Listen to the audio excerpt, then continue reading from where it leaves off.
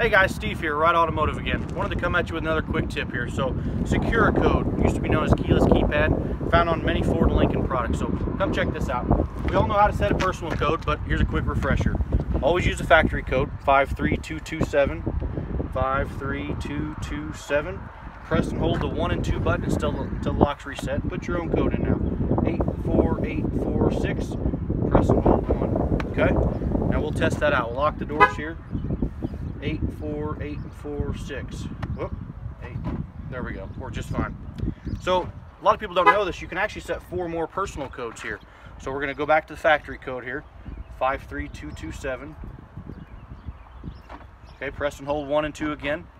Now we're going to put a new factory or new personal code in. We'll do 96968.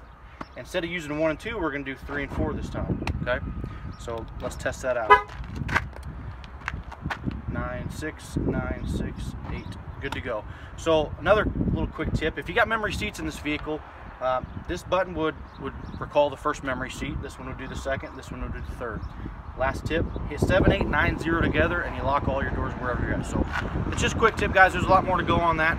If you got any questions about this, come find me in Dalton. We'll be here all day today until about 4 o'clock. As always, guys, we appreciate the likes and shares on these videos. We look forward to seeing you guys out and about. And as always, take care and drive safe.